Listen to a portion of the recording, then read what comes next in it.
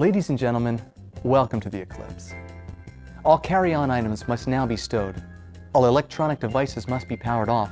And for your safety, please give us your undivided attention. We want to prepare you to safely view this exciting event. Do not look directly at the sun, even during an eclipse. You have several viewing options available. First is certified eclipse glasses, available at many community centers. Check to make sure they're not scratched, and then fasten them tightly across your face. Do not be alarmed if it is very dark. Look at the sun, and you will be able to see the eclipse. In the case of not having eclipse glasses, simply use a pinhole viewer. Make a pinhole in any piece of cardboard or paper and hold it up to the sun. But don't look at the paper. Instead, look at the projection of light streaming down onto a surface.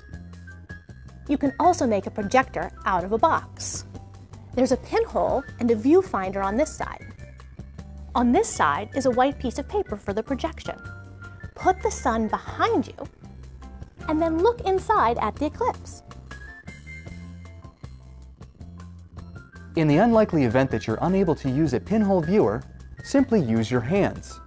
But remember to look at the projection, not at your fingers. Do not look at the sun through a telescope without an appropriate solar filter, or through the viewfinder of a camera. Do not even look through the telescope with your eclipse glasses on, as the concentrated light can damage the glasses. We are pleased to announce that for a short period of time, you may view the eclipse directly.